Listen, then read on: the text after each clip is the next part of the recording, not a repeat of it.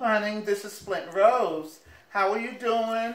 I've been to CVS, and this is my third transaction that I'm going to talk about. Oh, yeah. But if you look, you see that I have other items here along with the third transaction. If you want to hear more about transaction number 1, look at transaction number 1's video.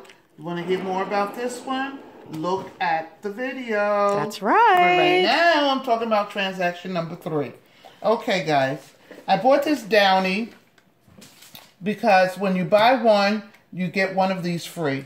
Now, this was $5.99, so I had to pay a dollar for it, $1.99 for it, because all the coupon took off was $4.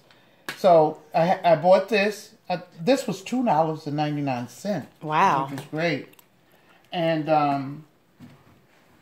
I bought 2 of them. And then I bought 2 of these, of course, because if I bought 2, you bought 1, you get 1 free. You bought 1, you get 1 free. Mm-hmm. Then the other thing that I got was the Renuzit.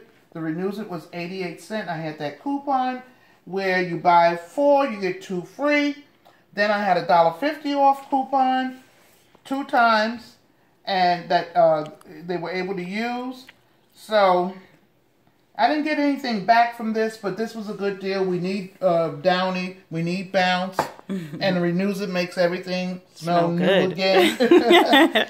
So with this particular haul, I paid $9.48, which was not bad, especially considering that each one of these was $5.99. I had to pay $1.99. These were $2.94, and these 88.